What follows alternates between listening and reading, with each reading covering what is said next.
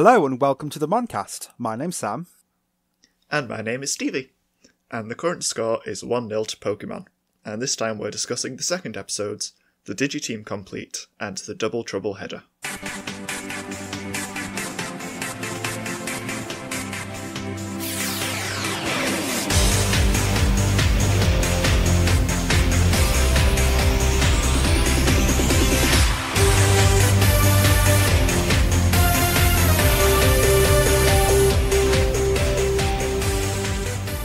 Let's start with the Digiteam Complete. Davis, Yoli, Cody, TK, Kari, Sora, and Izzy all venture into the digital world and are almost immediately ambushed by some of the evil Digimon Emperor's slaves, Sneemon, Mojimon, and Drabojimon. Davis and Veemon are taken hostage, so everyone else runs away and somehow manages to escape from the Flying Beetle, Giant Mole, and Yeti, with an overlord that has security cameras everywhere.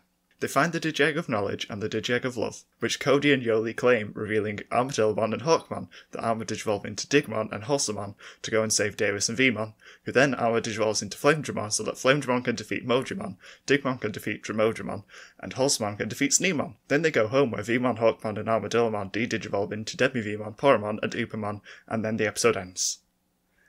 And breathe. Digimon, digital monsters, Digimon are the champions. Digimon, digital monsters, Digimon. First of all, the title is called the Digiteam Complete. I'm not happy with this. Why? They didn't have to put the word Digi into it. They did. People might not get that it's Digimon without it. I think they'd understand it. Probably. But it starts off with Davis doing the recap. Oh, I didn't get the recap on mine. I skipped it. Oh, I watched it, and it was Davis narrating it all, being his usual awful self. The only proper problem I have with it, though, is when he says that he doesn't like the look of the Digimon Emperor, because he's not seen the Digimon Emperor before, so it makes no sense. It reminds me a little bit, just to jump to the very last, 3 seconds of the episode, when they say something about the Digimon Emperor, and then there's a silhouette of him, and he's saying something like, oh, that's not likely. It's like, he can't hear them either. Yeah, that response just doesn't make sense. That's just a quick jump to the very end. He's psychic. It picks up right where it left off, with them all just in a pile on the middle of the computer room floor. Yeah, basically no time has passed at all. But Davis is saying how he went to the digital world and fought monsters and it was amazing. Yoli wants to go back, even though she's never been before. I knew you were going to complain about Yoli wanting to go. I have in my notes, I swear, Sam, if you complain about Yoli wanting to go. No, it's not that Yoli wants to go. It's she says, let's go back, like she's been there before. I've got no problem with Yoli wanting to go. I'm really excited. I think Yoli's cool. I like the fact that she seems to be the only one who's genuinely let's go do this. Because Cody is someone's just put a leak on the floor and that's Cody's personality. Just, there he is. But the leak's just stood up straight. No, it's not that exciting. He's just limp. Cody says the idea of fighting monsters would be cool, but tonight's macaroni and cheese night at his place, so he can't miss it. And then everybody starts listing all the food that they're having for dinner. And I'm like, okay, but if someone told me there was a completely different world full of monsters that I can go to, I'd probably skip mac and cheese night just this one time. But it's Cody and he's boring and dead inside, so it's like, no. Mac and cheese is great. It is, but also an entirely new world full of monsters. But no mac and cheese. So was it really that great? I guess we'll just never go to the digital world then, because mac and cheese. Cody is so excited by mac and cheese, or as Cody would put it, I'm so excited by mac and cheese. I'm going to eat mac and cheese tonight. He just has no emotion in his voice at all. I will talk about this a lot in this episode, because one of the problems I have with O2 is people don't seem to match the tone of what's going on emotionally. And this is one of the first ones where, oh, there's a whole new world full of stuff. Okay, well, there's mac and cheese tonight, so I'm going to go home to that. It's a whole new world to see. But everyone's reacting in such a mellow way, and no one's freaking out or screaming or discussing the events that took place. They just seem really disconnected from the actual events that are going on. And it just seems really weird. Davis just thinks it's really cool. That's his whole reaction to the digital world so far. It's cool, we did a thing. I'm like, okay, but you went to a whole new world and found a partner and fought monsters. And you're like, yeah, we went somewhere else. Yeah, that was the best. At least Yoli's like, I want to go now. Some actual enthusiasm. Yeah, so we get the original kids all meeting up at a park to discuss stuff. whilst we also get Cody's practicing kendo on his balcony and Yoli's fixing his computer. Yay! She should have done it before the brownies, but at least she's actually doing it now. I get the feeling that she's actually at her house, but in the dub they've just made it seem like she's at Cody's. And then Davis is at his house, remembering Vemon. Vemon lives in the ceiling. Yeah. But the old kids are talking about armor evolution and about the new kids and how they're this like new generation of Digidestined and stuff. So they all agree to meet up in the morning and check out the Digigate. Well, except for the ones that aren't Ty, Sora, and Izzy. Because Joe can't go because of an exam, and Matt can't go because of band practice. And Joe I kind of get. I could see that being a thing, especially because of Joe's personality. I think Matt might skip a day on band practice on the off chance he can go meet Gabumon again. The thing is, that's the thing a good friend would do. And Matt, having the crest of friendship, is not allowed to be a good friend. It just seems really weird how, like, if you had a friend who was in an alternate world and you hung out with them when you were 10, and then you're now, 13? Something like that. And someone's like, oh, by the way, there are gates opening up back to that world where you can see your friend. And would you be like, I've got band practice and also mac and cheese, so no? Mac and cheese would definitely stop me going, but band practice, maybe not. Okay, I think you need to sort out your priorities. Going back to this conversation between everyone, Joe has an awesome new hairstyle. Yeah, he's grown his hair out. He looks super suave. Joe's hair is just awesome now. Everybody else seems pretty much the same.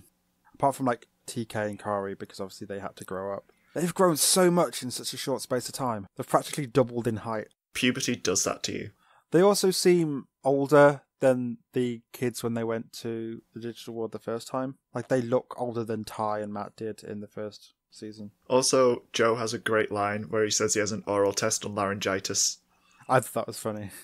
It's a joke that pretty much no kid is ever going to get. Unless someone's there, like, with laryngitis, and they're like, it's funny because it's hurting my throat. How do you even have an oral test on that? Is it he has to talk about it? Is it he has to examine someone with laryngitis? Maybe it's like a lecture. He has to go and give like a presentation or something about laryngitis. Maybe he's just being tested to see if he has laryngitis. Maybe. I could see Joe doing that. So it fast forwards to the next day, doesn't it? Yep, and Izzy's in the computer room by himself. He's looking at the Digigate and he says it's closed. The new kids come in and join him, and then he's like, oh, the Digigate's suddenly open. And I'm not sure whether that means that it's only open when the new kids are around or whether it opens at set times conveniently. I think it's just plot convenience. Kind of wouldn't mind it being that when it's only around when the new kids are around. I think it might be it only opens when the Emperor opens it. That actually makes sense, you know. Which is why it closes overnight when the Emperor's not there as well. So the new kids all join him and the gate opens and they all plan to go to the digital world. Davis, Yoli, Cody, TK, Kari, Sora and Izzy, and Ty gets dragged off with the teacher that turns up. Yeah, Mr. Fujiyama appears and wants to talk to the kids, saying how Ty, Izzy and Sora have graduated and he hasn't seen them in ages. So Ty comes up with this plan to talk to him elsewhere, so he like pushes him away and drags him off, whilst everybody else jumps into the digital world. And a random aside note is, when they go to the digital world and they open the gate, all they do is hold up their Digivices. And I know it's an animation thing, but it just looks like they don't do anything. They just hold it up and like it's a proximity thing. So would they press a button and it activates it? Because like, how would they know that that's a function? Or just holding it up, does it like suck you into the digital world? What happens if you're nearby an open gate and you just hold up your Digivice by accident, or it's like hanging on your pocket and you walk past? Do you just get pulled in? It could be accelerometer activated. Accelerometer? Whatever it's called in a phone that measures like speed. It just looks weird that they're all stood there like just raising up a Digivice. It could be like the infrared that they have on the Nintendo Switch. Yeah, maybe. Maybe it does that. I think we're overthinking the tech behind the Digivices. When the gate opens, it sends out a signal and the Digivices pick it up. It's Bluetooth. Because technically the D3s have antenna, so it could be that. They need the right Wi-Fi password to go to the digital world. They need to do that thing where you press a button on your phone and you press a button on the router at the same time. So yeah, they go to the digital world. Cody and Yoli get new clothes. Yoli's kind of weird because it's like a pilot. And then Cody gets a burlap sack for potatoes. I honestly couldn't tell the difference between his regular clothes. He's so boring. Cody is such a boring person. He's just bland. There's nothing to him. To quote Louise Belcher from Bob's Burgers, If he was a spice, he'd be flour. If he was a book, he'd be 2 books. I need to look up Cody's outfits though, just so I can see what the actual difference is. It's almost like a giant sweater, and then his other one is a giant sweater with a purple line around it. Honestly, in my head, I think all that changed is that his shirt and his pants swapped colours. That's all I can think of in my head. As if we can't even remember his clothes. Oh my god. It is basically just like his shirt and his pants swap colours. Oh, that's amazing. His clothes barely change. It just changes colour. It goes from purple and khaki to khaki and purple. His shoes don't even change. Oh wait, no, I'm wrong. His shoes get the tiniest difference. The line down the middle starts splitting off into 2 lines down the middle. Whoa, slow down there. But like the neck and the cuffs also get like a purple line around it. He's just so boring, look at him. The difference is so tiny. It's hardly worth mentioning.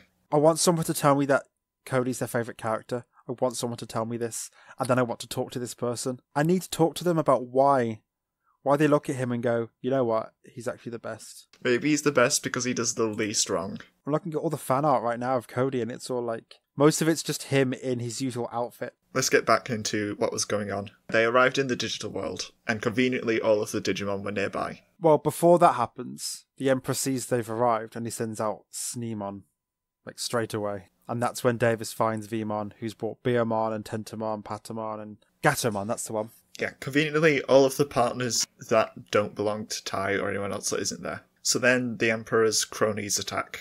They attack, but Sneemon avoids it, and what they do is they click on the still image of Sneemon, and they drag it around the screen. I'm not even joking, that's what it looks like. So then Gatomon gets hurt by an attack, and she says that without her tail ring, she's useless. Which is really weird. So you've got this powerful champion level Digimon, but you've also given them an extreme crutch that they need to do a certain thing in order to be powerful.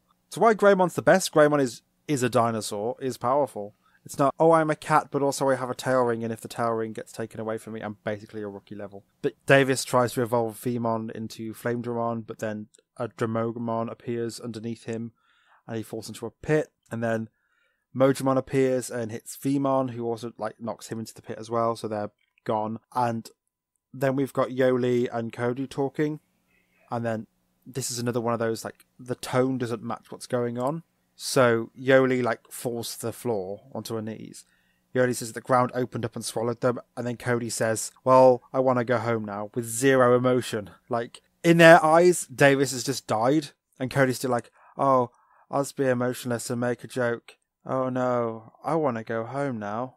So, okay, but a child has just been killed in front of your eyes, but, you know, that's cool. Yoli full on cries. Yoli does scream. She's like, I want to go home right now, this is not good, I'm not having fun. Cody's just, there's mac and cheese at home that I can eat. It will be edible. So yeah, Cody and Yoli are both wusses. I mean, really, I'd celebrate if I saw Davis fall into a pit. He's not actually bad in this episode. I was keeping an eye out for him for our Asher or Davis bit, and he was actually okay in this episode. Out of all the kids, he's the one who's most hype. Like, he's like, oh my god, let's go back and fight things. So he gets a pass from me on this episode. He did okay. Yeah, he's just a bit cocky.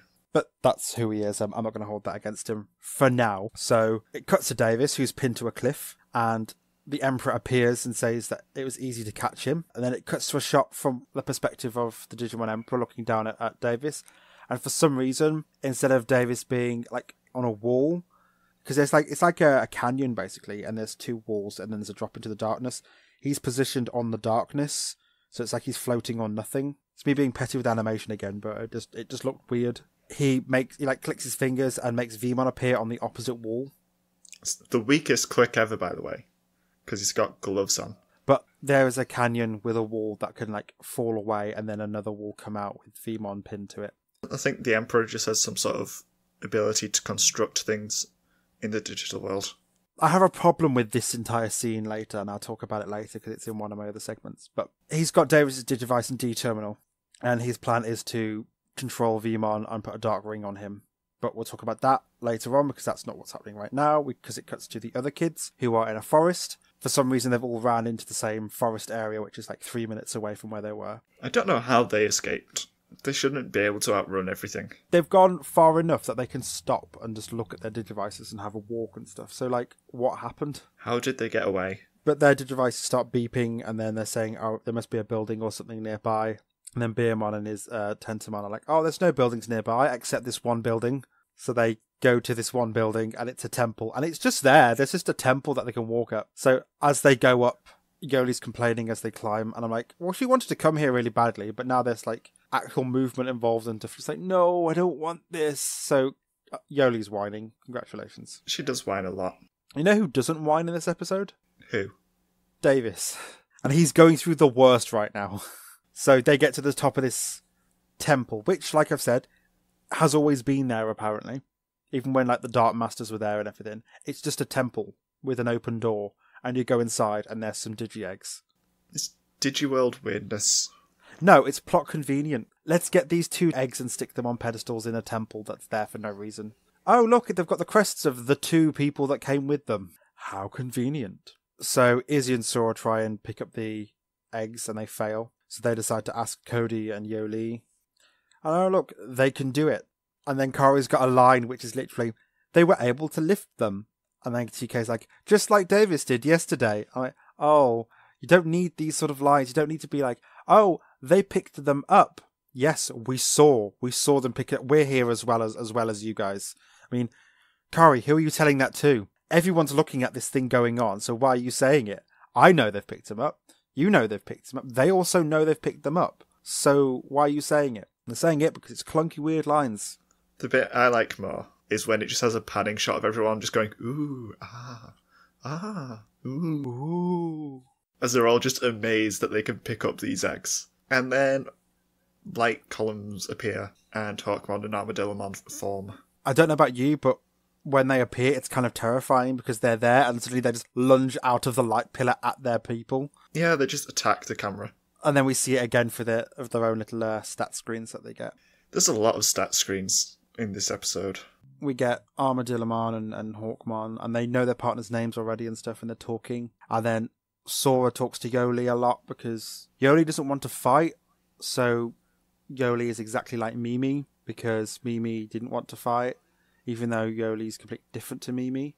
Like, she seems super excited to be in this world. She just has an aversion to fighting. Mimi didn't want to be in the world at all. She wanted no part of it. Yoli actively wants to be there. She just has an aversion to the whole violence side of it, which I totally understand. So Sora convinces her that it's fine. And then Izzy has a conversation with a bag of wheatgrass, saying how he's curious. And how, oh, you sound me like a kid who's got a lot of questions. And I say, do I? I don't know. When's macaroni and cheese? He's just so boring. And they're trying to find these contrived ways of making it so they're like, oh, there are these new people who match these crests. I'm like, Yoli hasn't shown love. If anything, she's shown curiosity. But apparently Cody is also being really curious. I'm like, well, yes, it's literally our new world they've gone into if anyone's not curious. Then again, if anybody wasn't going to be curious, it'd be Cody. He'd be like, I'm here now. I actually preferred Cody and Izzy's talk to Yoli and Sora's. Maybe. I just felt like it was Izzy going like, oh, you're knowledgeable, yeah? Yeah? You like knowledge, yeah? Well done. Yeah, it works for you. It works for you. It works for you. Yeah, it works for you. There we go. It's fine. It's good. It's good. It's good. It's fine. It's good. At least it wasn't, hey Yoli, you're Mimi, which is the crest of sincerity. Goes through her entire arc in 2 minutes. Here's the crest of love. At least Sora can see qualities from other people within Yoli, and that's why she's going, okay, maybe that's why she can lift the crest of love. But why would she be able to lift the crest of love if she's like the person with the crest of sincerity? I don't know, but it's better than making out that Cody's curious and has questions. He hasn't. He hasn't got a single one. But Sam, he has so many unanswered questions. Doesn't have any of them. So then they just go, Digiarm and Digivolve now. Why? Why did they evolve? They just did. Because they're just like, it's a thing we can do. Shrug noise, just... I don't know. I don't know, just... We've got to fill like a minute. Let's just have them evolve. At least Hawkman told them how to do it. As opposed to Davis just knowing. Yeah, Davis just kind of guessed. So then it cuts back to Davis and the Emperor is trying to put a ring on Veemon. And it's slowly approaching and Veemon's just talking as it does. It's going really slowly considering we've seen them flying at super fast speeds. But it's getting there, almost there. And then Halcyon destroys it. And then Gatomon appears and goes against the Emperor and Wormmon stops her. Davis's Digivice gets knocked out of his hand and Yoli just gets dragged across the screen. Like click, drag. He catches it and she's like, thanks. That's what she says.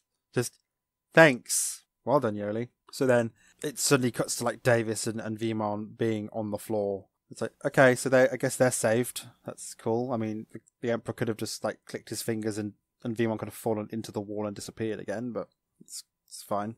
So then Davis and Vemon are down and Vemon evolves and then they're fighting everybody and all the kids get to defeat a Dark Ring of one of the Digimon. So Yoli gets Sneemon, Flamedramon gets Mojamon, and Digimon gets Dramogamon. Why do you keep calling it Dromogimon? Don't know. Is it Dramogamon? I don't think it is. It might be called that in Savers, I can't remember. But yeah, so they defeat the Dark Rings, and then the Emperor leaves, and they all go home, and the Digimon are all now in training level, which is cool, I guess. I guess they have tiny ones with them. And then apparently Ty's just done talking to Mr. Fujiyama. So they've been talking about girls all day. From essentially after school finishes to nighttime, which can be several hours. And they've been talking about exclusively girls the entire time. So then Tentamon and Beermon are apparently staying in the digital world. They're not coming over to the real world, but I think it's a bit unfair because we've got Gatomon and Patamon. So, because there was an evil Digimon Emperor in the digital world, and my partner was over there, they'd be out here like fast. They'd be like just living in my house eating nachos or something. They'd be having mac and cheese because that's the most exciting meal. It's the most exciting, actually, to be honest. I really want mac and cheese right now. Then the episode ends with, like I said at the start, the Digimon Emperor responding to something that Davis says, even though he couldn't possibly hear it. Any notes? Let me have a quick flick through. There's a shot where Patamon looks extremely round, and it's really weird. It's near the end after they've defeated all the monsters, and they're all just lined up and having a chat. There's a shot where Patamon is just a beach ball. They just look too wide and not tall enough. And I'll need to find a screenshot of it to share on Twitter because it looks just weird. What else? I'm sad that Gatomon has now just been entirely reduced to cat puns, and that's her entire character now. Like I said before, it does seem really contrived that she's now a rookie level, essentially. There's no real need for it. Like, this entire adventure could also happen with her being Salamon. It would work just as well. Because why is it that all of these rookie levels use the armor, the eggs to evolve into Armor Digimon, but this champion level can also use them to evolve into an Armor Digimon? Spoilers? Oh, come on, it's been out for so long. You're spoiling things. Fine, I won't talk about it now, but it just seems like if she had her ring, going to Nefertimon would be such a power down. Which is exactly why they had to get rid of the ring. Okay, any other notes? Hawkmon tells Davis to settle down, and that's great. Hawkmon also says harumph at some point. Harumph.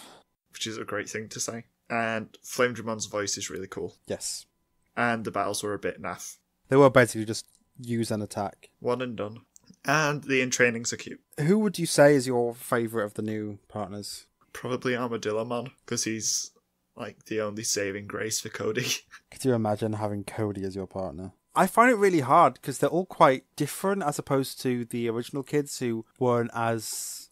design-wise they were different, but they were quite samey a lot of the time because there were so many of them. But with there being 3, they're all quite different. Like, they've got different voices and they act in different ways. I like how Armadillomon's sleepy all the time. Apparently this is a character trait, which I don't remember, and I think doesn't happen again because I don't remember him being sleepy the entire time. But yeah, I think Armadillomon's quite nice. I like Hawkmon's design, but not so much voice.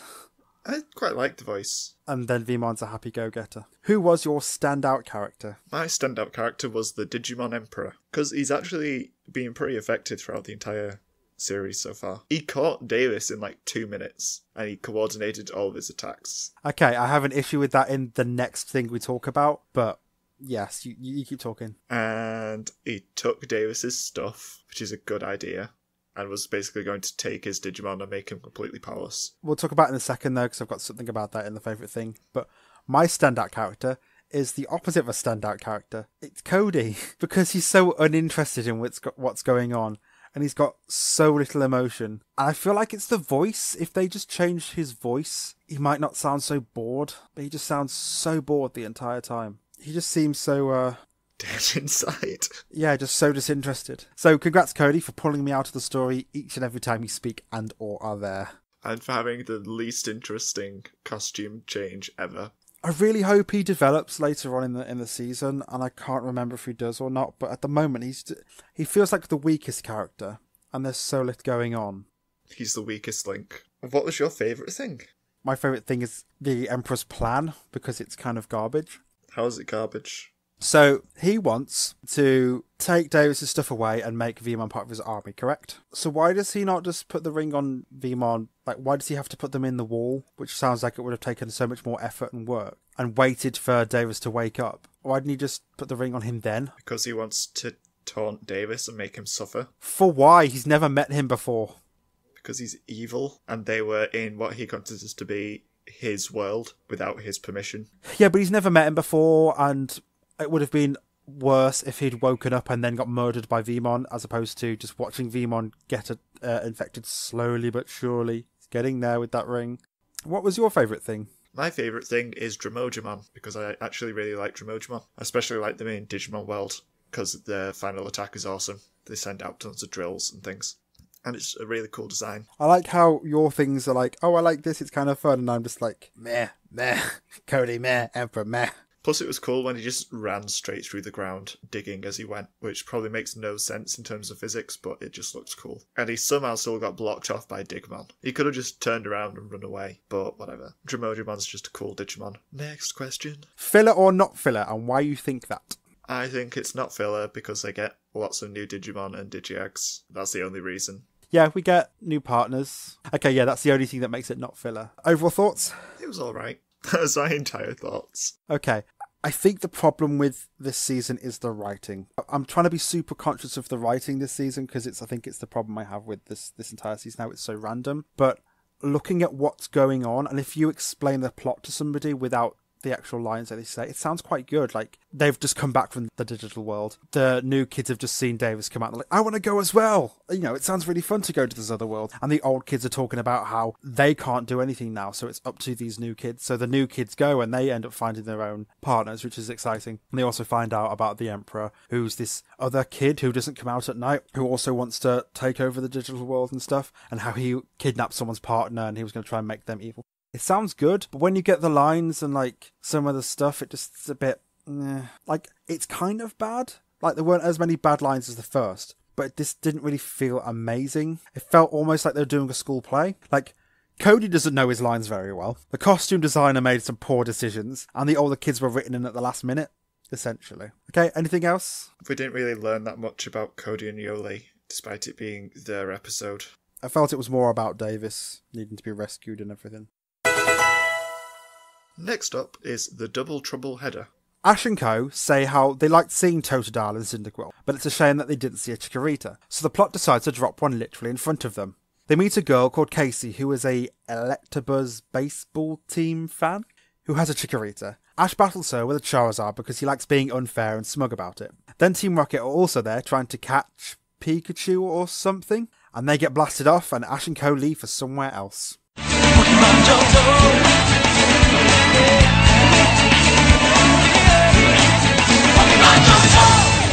It starts off with everybody saying how they liked Totodile because it was cool, and they also like Cyndaquil. And then Brock says, oh, it's too bad we didn't see a Chikorita. 10 seconds later, they find a girl who's got a Chikorita right in front of them. It's, oh yeah, here comes the plot, here it is. Oh no, it's a shame they didn't find 8 badges on the floor. Brock says, looks like that girl is a new Pokemon trainer and got her new Pokemon from New Barktown from Professor Elm. There's so much in that sentence. Like, it's so specific. Brock, calm down. We can assume that she got the Chikorita from New Barktown. If you go like, oh, it's a new Pokemon trainer. She must have come from New Barktown. We can assume the rest, okay? I referred to her as a chick with a Chikorita. I didn't realise her name until, like, halfway through the episode. They only say it, like, halfway through the episode. Is it a reference to something, or is it just a name? I don't know sport. Neither do I. Like, right at the start of the episode, I say the baseball thing might get old soon. It gets old really quickly. She does sports commentary as she fights, and my problem with this is, fights are supposed to be quite quick, so why is she adding so many extra flourishes with talking about baseball metaphors? Surely if something's running at you, you don't want to be like, oh, the star player does this, this, and this. Like, you'd be like, just dodge to the left. You wouldn't have to come up with all this extra bit of information. But yeah, she manages to fight and catch a Rattata, which is kind of cool, I guess. I feel sorry for him because he's got to live a life with sports metaphors. She kind of cheats with that. She knocks it out and then catches it anyway, which you can't do in the games. Yeah, but that's the games. It's not this world. This isn't fair. She killed the Rattata and then caught it anyway. Well, she spots Ash and runs up and grabs Pikachu because she loves colour yellow because she's a fan of the Electabuzz sports team. And she's asking Pikachu to shock her, and Pikachu's like super nervous, and he's got sparks on his cheeks like, do I do it? But Ash tries to stop her, but stop them, and they all get electrocuted, and she's like, this was a bad idea. And Ash is like, yeah. Yes, it was. Which is kind of funny. So then they all introduce themselves to her, and Misty says, everyone calls me Misty. I'm like, yes, because that's your name. I thought it was a bit weird. It was. Everyone calls me Misty. Yes, they will, because it's your name. It comes better from me, where it's like, oh, my name's Steven, but everyone calls me Stevie. Yeah, see, that works so much better. But I wouldn't go, everyone calls me Sam. My name's Sam. So thanks, Misty. Thank you for coming up with, I think, one of her 3 lines in this episode, and it's this one. She says so little. So Casey follows a team called the Electabuzz, and Ash says how they always lose, and how can they beat the Starmie and the Magikarp. I didn't know Ash was a baseball fan. Yeah, he becomes a baseball fan for no reason. All of a sudden, everyone knows baseball. Like, he knows all about the Electabuzz and how they always lose, and he says he's seen better swings on the playground. I'm like, Ash, you're not a sports fan. You've never once gone, by the way, I like baseball. We've never seen baseball before, but here we go. It's come up once when Gary referenced a Grand Slam, and that's pretty much it. So Ash upsets her, and she challenges him to a battle. To defend her baseball team's honour, and they fight with Pokemon. She calls out a Pidgey, which is understandable, considering how in New Bark Town you can find basically like Hoothoot, Pidgey, Rattata and stuff. Nothing too powerful. Ash starts monologuing about, oh, I remember my first journey when I first saw my Pidgey, and then he gets told off for like monologuing basically. And then he's like, fine, I send out Charizard. And he reminds me of in online games or something, and you'll find the guy who's level 100 and he's fighting level 1 guys and bragging how strong he is. That's what Ash is doing right now. Yeah, it's a pretty boring battle as well.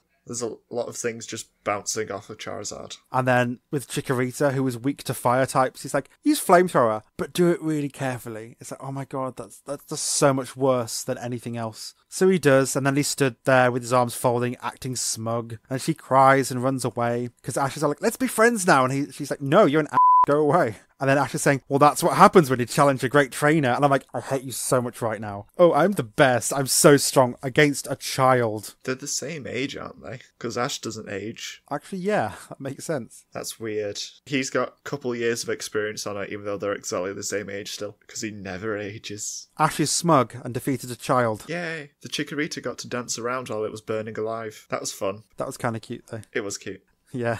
So Casey runs away and falls over, and we get backstory. It's such an interesting backstory. My entire family have no personality and just really like this one baseball team. And then you're going to do Pokemon. Go and do the Pokemon thing now. You can do it. So Team Rocket appear, pretending to be Electabuzz fans as well. Why? I don't know, but here they are. And they're calling Ash a cheater. Why? I don't know, but here they are. They plan on defeating Ash again, so Casey challenges Ash to another battle. And Ash uses Pikachu. They're at like a baseball stadium as well. I don't know why they're there, but okay. That's a good point. Where is this baseball stadium? Don't know, but Team Rocket activates some robots who are cheering and saying, gotta catch them all. They're really creepy as well. And they're blowing balloons. I don't know why, but okay. Cheering on Casey. So they've somehow managed to build all this stuff. Ash uses Pikachu, and Pikachu uses Thunder Shock against Chikorita, and it reflects it. And Brock says that grass Pokemon are strong against electric types.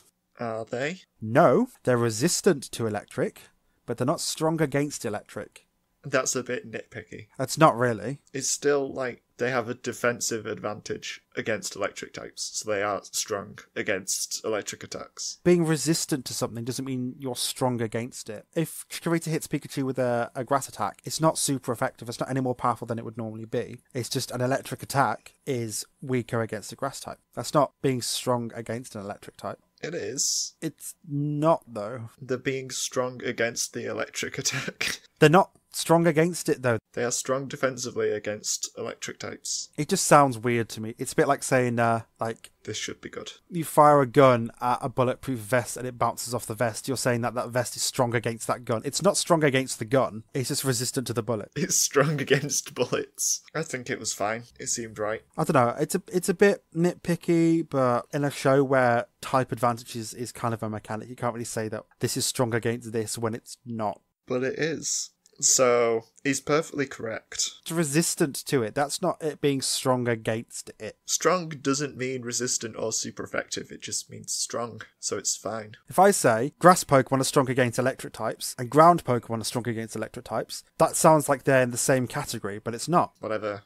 Brock could have chosen his words better, but he's not wrong. Okay, I'm being nitpicky, but I'm going to be nitpicky because Misty also says that we need to call her Misty because people call her Misty. So Team Rocket send out a baseball robot attack thing and it hits Chikorita and Pikachu out of the field into like Team Rocket's area. And then they stand up and they do the motto and it's like a baseball themed motto, which I quite like. I'm really happy with this. I think it's probably like the best bit of the show is just this baseball themed stuff. And then they press another button and ball launchers appear. Like there's so much baseball themed stuff. All they needed to do was have a machine that picks up Pikachu and Chikorita and runs away. But instead they've got these robots that just cheer, and then they've got this one with a baseball bat that knocks them away, and then they've got this other ones which are just ball launchers that are throwing balls at Ash and Casey. Then Casey's like, oh, we should give up. I'm like, no, you can't be like, oh, let's give up straight away. But the only reason they said that is so Ash can be all like, no, we've got to do this. I'm going to make some baseball puns to really make you fired up. Because Ash is the main character. And then he gets hit in the face. Which I'm happy with. I saw it coming. So Casey starts hitting baseballs back at Team Rocket, and then they send out some of their own Pokemon like Squirtle and stuff, and then they use attacks, and Pikachu and Chikorita get knocked away, and then they use Tackle on Team Rocket, and Team Rocket gets sent blasting off. And then it's the end of the day, because it's always sunset when Ash and Co leave. And they're like, yay, we did a thing today. I don't know what we did or why Team Rocket was there, but we did a thing. Bye. Then they set off in separate directions.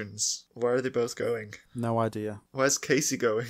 Okay, so what was Team Rocket's idea here was just, oh, let's go catch Pikachu. Yeah, but let's do it with a baseball theme because that's the theme this episode. Any more notes about this episode? There was a good joke from Brock where he started rooting for Casey because he's used to rooting for the underdog, and Ash is usually the underdog. Who was your standout character? Casey, because she was the new one, and she was very loud and hyperactive. She had an electric personality. But doesn't have electric types. She also loves yellow Pokemon, but doesn't have a yellow one yet, which is such a weird trait to have. She also has a headband for just Chikorita. Because Chikorita's her favourite. And the others know this. My standout character was Misty and Brock, because what were they doing when Team Rocket attacked?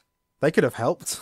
They have their own Pokemon. They could be doing anything. You seem to think that the standout character means whoever stands out least, and therefore by extension stands out most. No, it's whichever one you notice the most or you think about the most in the episode. They stood out to me the most because Misty seemed really stupid in this episode. Actually, they both did because they both came up with some weird stuff. And then they were both stood there whilst Team Rocket were firing baseballs at Ash and a girl. I think Brock stood out more out of two of them just because he's taller. What was your favourite thing? Chikorita dancing around on fire because it was really cute. To be fair, it was quite cute. Panicking and hopping. They lasted a good length of time before they finally just died. Well, it's going to be really low level. It doesn't even seem to, know too many grass attacks. Who knows Razor Leaf? Grass Pokemon evolve quite quickly as well, so it's got to be really weak anyway. My favourite thing is Pikachu, when she's like, you should use an electric attack on me, and he's just like, okay, I'm going to do it. And she's like, no, don't do it. And he's like, okay, I'm going to do it. His little expression is like, he feels really awkward, but he's like, I guess I've got to do this. I've got to shock this child now. Filler or not filler? Definitely filler. Absolutely, yeah. We don't get anything. We see a Chikorita, but even then that felt so contrived of, we haven't met a Chikorita yet. Here you go. We knew this wasn't enough to fill a whole episode though, so here, have lots of baseball references as well. Overall thoughts?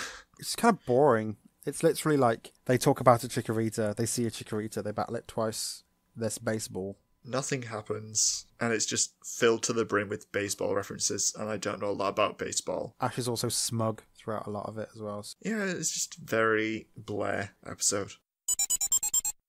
Now it's time for Mono a Mono, where we attempt to compare these episodes. So, what new mons did we get? Let's start with... Well, there was none in Pokemon, so I guess we're starting with Digimon. Well, we got Chikorita. We discussed Chikorita last episode. Like half discussed Chikorita. Half. It's close enough. Okay, fine. It was a plant. It's fine. Okay. Armadillomon and Hawkmon, the two big ones. I think I prefer Hawkmon's design, because it's just got more colours in it than Armadillomon has. Armadillomon's just a yellow armadillo, which is really simple. Also, they're more expressive. Like, they can move a lot more. Like, when they jump out of the light, it's all like wings are spread and it's really happy. With Armadillomon, he can't really move too much. He's always in that, slumped over pose. He's designed to just curl up into a ball. Okay, Halsamon and Digmon.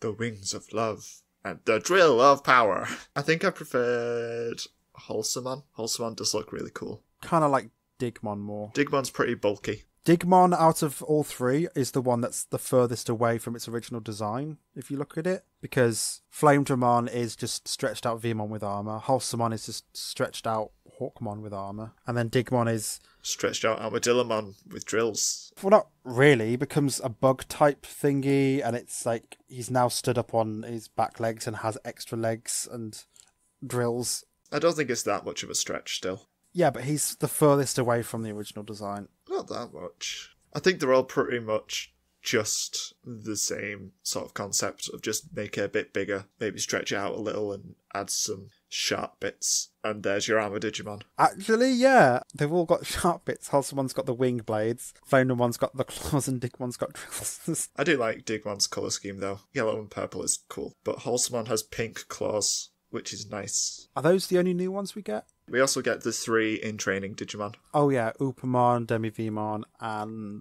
Poromon. Wow, you remembered. I almost call it Poyomon, but I like Demivimon, it's quite cute. I think all 3 of them are cute. Upamon's boring. But Upamon does have the best personality when we see them. Upamon just really likes eating, if I remember right. Who was your monster of the week, and why? My monster of the week was Hawkmon, because they told Davis to settle down. Okay, mine's probably Wormmon, because we see him again, like, for the briefest moment, and he's basically there to stand in front of the Emperor against a champion level. Still gets beaten. I still quite like Wormmon. It's adorable. Wormmon's cute. Next question, the big one. Who was worse, Ash or Davis? I think Ash. Like, before this, I didn't think about it that much, but after we discussed it more, it was definitely Ash. Davis was just a go-getter in this episode. He wasn't, like, oogling over Kari or anything, and it was good. But with Ash, he went up against literally a new trainer. I was like, oh yeah, I'll battle you. That's fine. I'll send out my strongest Pokemon. And then Axel's smug when he wins, and it's like, this is what happens when you fight a great trainer. And it's like, he was being so smug about it. And then he's making, like, he basically insulted this girl's team as well, saying how they're not good at all. I'm like, so why are you like this, Ash? Why have you found this new trainer and decided just to break her from the start? So Ash is the worst this time round. Yeah, they were both pretty cocky, but Ash was more smug about it. Which storyline did you prefer? Digimon. And me, because Pokemon just doesn't really have a strong storyline. Pokemon's was just run-of-the-mill, but with baseball sprinkled on top. Any similarities? There was starter Digimon / Pokemon, and the battles were always very short and quick and a bit boring. I couldn't really think of any similarities this time round. There's lots of stock footage. Oh yeah, there was a lot of just use the attack. Use the attack to win. Go, Pokemon. Go, Digimon. I guess one similarity is this returning things, like with Charizard and the original kids. Like things from the first season. But that's really loose. And apart from that, I couldn't really find anything. There just weren't that many similarities, because nothing happened in Pokemon besides baseball. Differences? Pokemon had a lot of baseball. One thing that I'm quite aware of is how this episode of Digimon starts immediately after the first one. Like, if you took out the ending credits and the opening title and stuck the two together, it could probably become like a long episode, and you wouldn't be able to tell. And then with Pokemon, it's in its own little dimension. Like this, they're not really doing anything. They came from New Barktown, they go into Violet City. Apart from that, it's like just nothing. They're not in a place, they're not in a town, they're in a forest, then a baseball diamond. I think Digimon had more stakes to it as well. Because like Davis got kidnapped and everything, and all that was going on. And they finally met the Emperor as well. I mean, Pikachu got kidnapped, but that was for all of 2 minutes. Chikorita was also taken, but we don't care. Which episode do you think deserves the point and why? I think we're both going to agree on this one. I think that Digimon deserves the point. Yeah. Pokemon was just really boring and oversaturated in baseball references. There was just no substance to it whatsoever. Do you think you'd get to enjoy the episode more, like if you were a baseball fan? I don't know if you would, because it's just references. It's just, oh, I know that thing, and then it's just that a million times. It would have been cool if they actually played a game of baseball in the episode about baseball. Yeah, if they used Pokemon to make baseball teams or something, that would be fun. Instead, it's just battles with lots of baseball jokes. I mean, Digimon wasn't much better. It was pretty bland as well, but it still had more to it than Pokemon this week. We got introduced to new characters, and they're like some of the better characters for the season. And the Digimon do look cool, and I do like the Emperor. So that means that the score is 1 each? Yeah, I think Pokemon just let itself down by restricting Team Rocket too much to baseball. They also didn't feel like they needed to be there. They were just there for no reason, and they made everything about baseball. It just felt so extra for them. Plus, it felt just shadier than usual for them to actually manipulate someone else into helping them. It wasn't as simple as usual. Like, it's all circumstantial. Like, if she hadn't run away, they wouldn't have been able to talk to her to get her to go to the thingy. I mean, Digimon has plenty of plot conveniences as well, but it's still better than Pokemon. It's not quite as bad as, like, oh, we haven't seen a Chikorita yet, here's a Chikorita. The only real plot convenience we had from Digimon was these 2 eggs are the eggs of the crests that you 2 have. Yeah, it is all just about the characters being in the right places at the right times in Digimon. Guess that's a similarity. Cool. Administration across the nation. This is a theme song. It's not very long. Well, I've sang the song, so now we have to do the actual administration stuff. I'm waiting on you. So, we had a message from Riku on the Lost in Translation Mon Slack, which says, "Okay, so I listened to the newest episode of the Moncast, and now I can't stop laughing at the word ankles." Did we say the word ankles enough? I don't think we said it enough. Not enough. I meant, okay, I've woken up about half an hour ago, so I'm still not fully awake yet, so words will not be my strong point today. Then again, when are they my strong point? Did we say it a lot in that episode? It was the episode where we worked out that a Digidestined is measured by the strength of their ankles. Oh yeah, I remember this now. We talked about ankles a lot for some reason. There was a lot of ankle discussion for a podcast that doesn't focus on ankles, surprisingly. It was fun though. Welcome to the Moncast, we talk about Pokemon, Digimon, and ankles. Well, there is going to be Ankylomon later. No! I also shared something on Twitter, which was a picture of Cody, where he has speedboats for feet. Oh yeah, is that the one where he stood at the most awkward angle? More awkward than he normally is, because Cody is an awkward child, so this is like twice as awkward as he normally is. He stood side on, and his feet are they are speedboats that they've just strapped to the end of his legs. Well, one of them's normal foot shaped, and then the other one's like the front foot is like just boat shape, basically. I'm looking at it again, and the length of his foot is the same as the length of his leg. Also, his hand has no details whatsoever. It's just a ball. He doesn't have fingers. Whoever drew this should be ashamed. Well, it's O2. It's all like cut corners and stuff. But they put on more foot than was needed.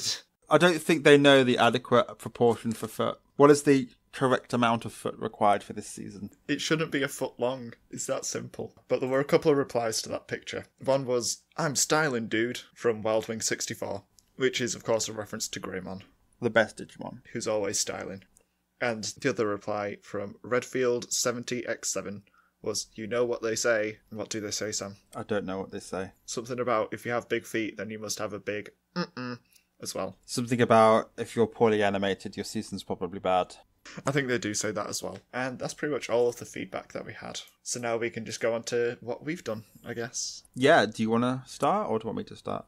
You can start. I've done a little Pokemon stuff and a little Digimon stuff this week. Pokemon-wise, I've been playing Pokemon Go. People still play that game. For some reason. There's an event at the moment, which is like the Solstice event, and you can get Ice Pokemon and Fire Pokemon a lot, which are quite hard to find naturally. It's still good. Still as good as it was, which wasn't that good. Well, it was never going to be amazing. It's just a walking game where you can swipe Pokeballs. But I was one of the fools who bought one of the Pokemon Go Pluses, and I used it like 3 times, and then I don't use it because it's not as fun. It literally turns into, your wrist is now glowing yellow, press it. Your wrist is now glowing green, press it. Your wrist is now glowing rainbow colours, press it.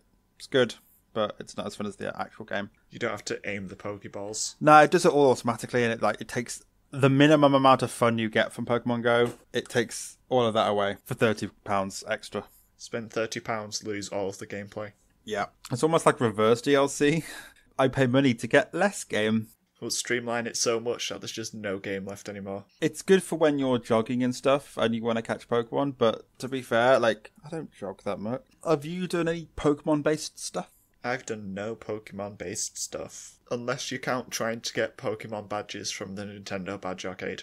Then I have done Pokemon stuff. That's like the tiniest of Pokemon things. So I have some Pikachus in one of my folders now. That's good. I basically only get them when there's ground types because they're cool. I want to get a Butterfree, but every time they come up, I just can't catch it. Oh, there's the Pixel ones, which are like the sprites from the game. I get those, they're quite good. Yeah, the Pixel ones are good. Any Digimon stuff you've done this week? I've been watching Savers again, but I've watched the first 10 episodes of it, and I'm still enjoying it. I still quite like it. That's good. because you'll have to cover it again in 3 years. I feel like I shouldn't be watching it now whilst we watch O2. I think I'll be just saying O2 isn't as good. But it was nice to have a little bit of watching and sit and just enjoy my favourite season, which I haven't seen in a while. It's alright. You played a bit over Skype and I knew everything that was happening because the characters just say what happens out loud all the time. I know there's the rumour that like Digimon's made for boys and stuff, but I feel like if there was a season that's aimed specifically at like 13-year-old boys, it's season 5 completely. But I like it. It's not trying to be super deep or whatever people say Tamers is supposed to be, but I've seen it before and I remember more of it than I do Frontier. I watch episodes of Frontier and then I don't remember them the next day. I've watched all of Frontier and I remember extremely little of it. I don't understand how that was actually 50 episodes long when I remember barely 50 seconds of it. Have you done anything Digimon related then? Yes, I have. Just today, actually, because I've carried on putting up Digimon but without Digimon on YouTube because I find them really funny. So episode 10 of that's gone up on my YouTube channel and it's really, really good because it's such a dumb concept. I find the episodes funny. The plot gets weird when you take out the Digimon. The plot still makes perfect sense. It just skips all the battles, really. It's just kids just stood there, being confused by what's going on. All the battles just turn into flashing lights and sound effects, followed by black gear exploding. But there's such a good line that came out of this episode, which was just Mimi going, "Yum, bananas! Now we can pretend we're eating bananas!" Great. I like it when silly lines like that happen. Anything else you want to talk about? I drew a pixie man that looks like an old man. Okay, how do you pronounce his name? Because I pronounce it in a certain way. I just think it's Chiswick. Oh, I say Chiswick. I honestly don't know what Chiswick is. It's just something that came up in my phone's autocorrect. Well, because we're British, we like to have excessive amount of like letters that we don't pronounce. So to spell Chiswick, it's like Chiswick, Chiswick. But then we say Chiswick. Well, the character is called Chiswick. I just found it at random in my phone. I was like, that's a cool name for a character, I guess. So then I turned his Piximon into a Sensei type character. And then you've also drawn a Myotismon. Yes, I've drawn a Myotismon sleeping on the ceiling and looking a bit emo. Do you want to say why you drew it? I was commissioned, so I was paid money to draw it, because for some reason people want to pay me sometimes to draw things. And you can pay me too if you go to my Tumblr. I definitely recommend paying me to draw things, which segues nicely into my Patreon update. I have done an update to my Patreon, so there's tons of rewards that I'm going to try and sound super excited about because I think some of them are actually really fun. So I'm just going to go through all the rewards that you can get and what the prices are, and then you can go check it out if you want to donate to me and get some cool stuff and support me in not running out of money, because that'd be great. First of all, for $1, you can get notifications about whenever episodes go up for podcasts I've been on or anything else like that. And you also get early access to the Games I Played podcast, which will be returning very, very soon, next Wednesday. So you'll get like a week early access to those episodes before they go up on YouTube for free for everyone to watch. And that's a podcast where I talk about games I've played to completion. And the next one will be on Middle-earth: Shadow of Mordor, which I completed about a month ago now. So it will be fun to try and remember how that actually was to play. The next tier, which is $3 a month, gets you a line art drawing of whatever you fancy. So this is a slightly reduced price to on Tumblr where it's $5. This will be $3 plus whatever tax it is. And once per month you can get a line art as well as everything from the previous tiers. And I'm getting pretty good at drawing Digimon, or at least I think so anyway. So you might want to check that out if you just want a cool little drawing of something every month. The next tier is Multiplayer Buddies, where once per month we can organise a time to play a game that we both have. That can be something like Overwatch, it can be Rocket League, it could be anything else we both own, as long as it's on a console that we both own it on. Just organise a time and we can play a game for like half an hour, or whatever, and we can have some fun. I play Overwatch and Rocket League a lot, so it'll be fun to play it with some listeners. The next tier, which is $10 per month, gets you raw, uncut episodes of the Moncast. So I asked Sam for permission for this because I didn't want to just put them up there as a reward without asking him first. This is just the entire episodes without any editing, apart from like the obvious cleaning out the background noise and syncing it up. You'll get absolutely everything in order as it was recorded, all the tangents, everything will be in there. There'll be nothing removed. Do I swear? I feel like I swear a lot. You do. I think I've started swearing because it's O2 and it's Cody, but I'm not sure if I swear that often. There won't be any bleeps, so you'll get things like political tangents in the middle of episodes. talking about death, because I'm sure we talk about death a lot more than we should talk about death. Yes, you'll just get a lot of random stuff that we usually filter out because it's got nothing to do with Pokemon and Digimon. There'll always be like a cat interlude, because at some point a cat will appear, because I have cats and they like to be around everything. You'll get all of Sam's little interjections of, oh, by the way, I'm very tired. Oh yeah, you'll get a lot of those. So yeah, that's $10 per month, which gets you the 4 Raw episodes every month. So that'll be starting in July when payments next come through for Patreon. And the last tier, at least until I come up with Raw rewards anyway, is for a full colour artwork piece thing. So it's not just line art, it's line art and it will be fully coloured and polished up and whatever. You'll get the full shebang, as I call it. And you get one of those once per month, as well as the line art versions. And I'll even try and stream it for you whenever you're free. I will stream myself drawing it, so we can chat while I'm drawing it. And that'll be really fun. And it's cheaper than it is on my Tumblr. And you get all of the stuff from lower tiers as well, so it's all really, really good. So definitely go check those out if you want art and Raw episodes, and just to play games with me and chat in live streams or whatever else. Because it's an exchange, isn't it? You give me money, you support me, you support the show, and you get some cool stuff in return. And that's how Patreon works. And then I just say thank you a billion times. And then a billion times more, just to be safe. Then you go buy like a billion custard creams. Hey, I'm down to 2 packs a week. I was on 3, and even then I was running out by the 6th day. That's a lot of custard creams. Yeah, it is. That's why I need this Patreon. I need a bigger custard cream budget. It's just, I like money, but you've crossed out the word money and put custard creams. Yeah, if I could be paid in custard creams, I'd be set. Thank you to everyone that does go to even just look at that, even if you can't afford anything. I'm super grateful. So I'm just going to say my Patreon link, which is www.patreon.com/SteviePatmore, all one word.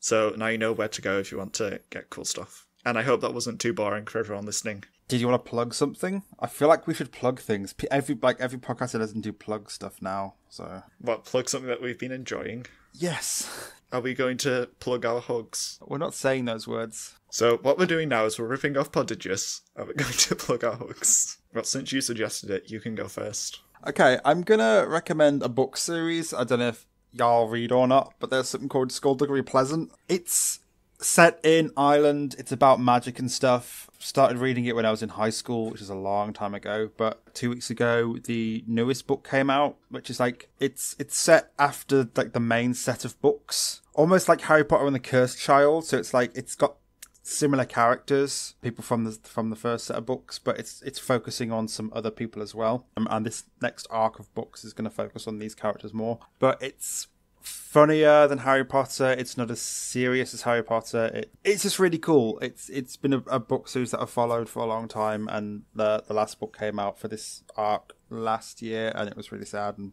good. But it basically follows a girl called Stephanie Edgley who finds out that she's got abilities. It's also crime-ish because the main character, Skullduggery Pleasant's a detective, but he's a skeleton in really expensive suits. And that's all explained in some of the books and stuff.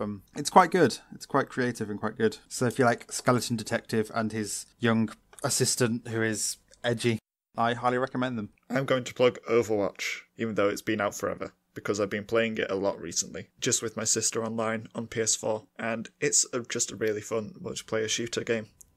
I'm not very good at it. Well, neither am I, but I still have fun. Who do you play as? I play as everyone. I don't main people. I've been playing Bastion a lot because he can heal himself. I point in the vague direction. Sometimes I'm not even pointing in their direction, so I need characters who are either good at healing or good at getting away. When I'm playing the 3v3 eliminations with my sister and a friend, I tend to take up the tank role. So I'm getting better with like Roadhog and D.Va and Orisa.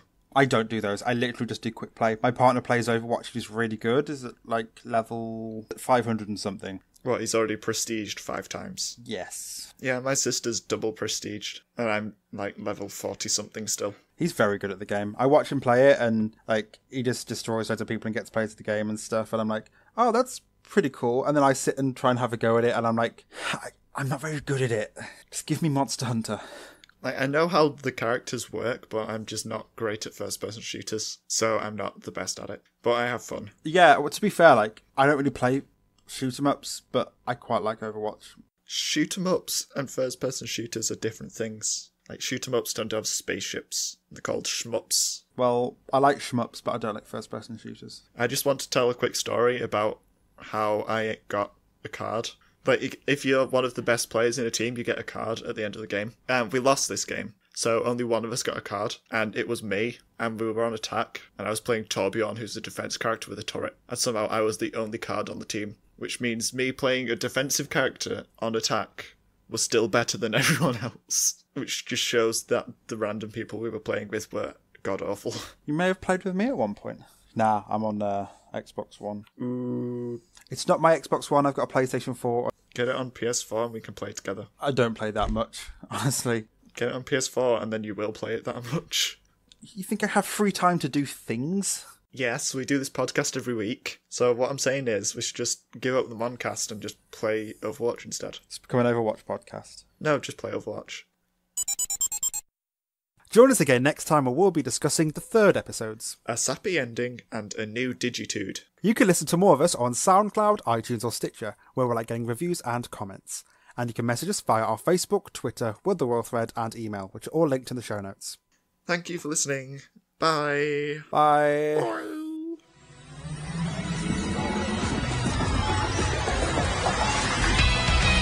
I just wanna dive into the future 共に行こうさ明日も今日も僕たちの旅は続くプロローグは今走り出したその先に手を伸ばして掴み取ろうぜフリーダム